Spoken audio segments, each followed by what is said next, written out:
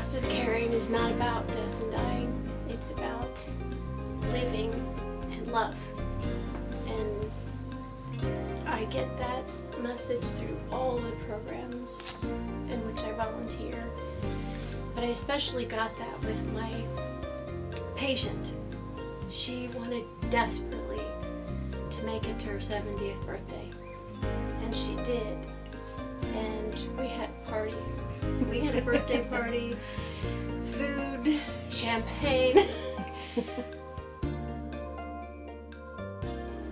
Hospice caring is a way to get hope back in your life. It's probably the best thing, probably the best choice I've ever made.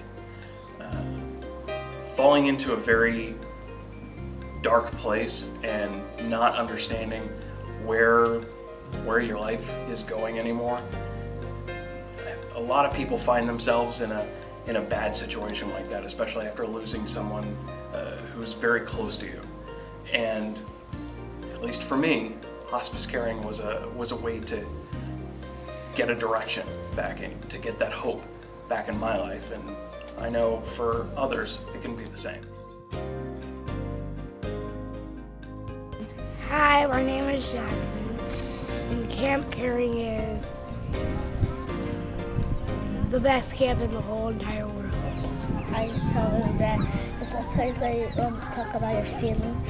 It helped me by memory, learning how to cope, use coping skills, and just have fun and meet new people, and that's the way how to cope. My favorite thing about Camp Caring was that when you express your feelings, everybody just, they don't judge you about stuff. So when you express or say something, they don't judge you. I love my big buddy. My big buddy is so caring, and she's just so fun to hang around. She's so